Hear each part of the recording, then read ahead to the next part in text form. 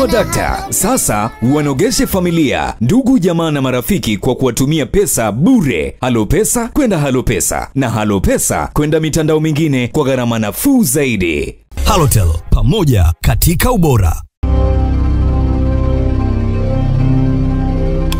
Watu 14 wanashikiliwa na vyombo vya dola, akiwamo diwani wa CUF Khalifa Kabango wa tarafa ya Nalasi Magharibi Tunduru.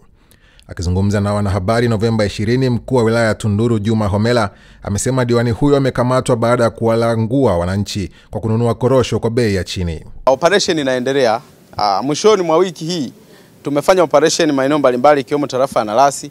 Yuko diwani wa chama cha wananchi CUF bwana Khalifa Kabango, naye anashikiliwa na jeshi la polisi. Tarafa hiyo tulifanya operation na tukafanikiwa kumkamata huyo mtu. Mheshimiwa diwani kupitia chama cha wananchi CUF ananunua korosho kwa wananchi kwa njia haramu kabisa, kwa maana kwamba ni mlanguzi wa korosho kwa wakulima kwa shilingi 1500, then yeye aweze kupeleka kwenye chama cha msingi ili akapate hela zaidi. Kwa hiyo kwa namna moja au nyingine katika tarafa hii tulifanya operation na tulikamata takribani roba 31 ambazo mpaka hivi sasa ziko chini ya mikononi mwa jeshi la polisi. Na huyo mtu yuko ndani mpaka hivi sasa, hajapelekwa mahakamani.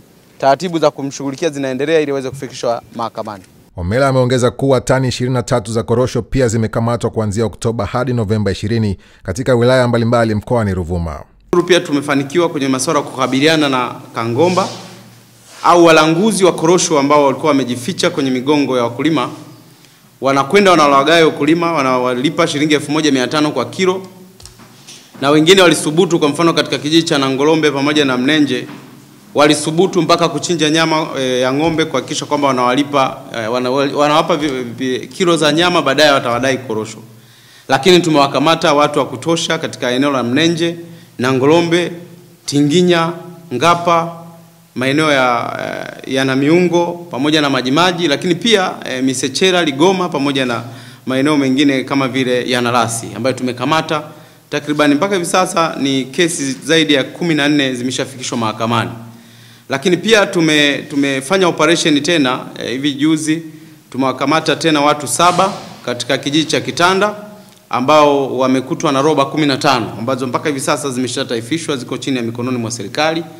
Lakini mpaka hivi sasa naweza nikasema zinakadiriwa kufika tani 23 ambazo zimekamatwa. Mkuu wa wilaya hiyo pia amewaambia waandishi wa habari malori ya jeshi la wananchi wameanza kusomba korosho kutoka katika magala ya Ruvuma kwa ajili ya kuzipeleka kwenye gala kuu mkoani Mtwara.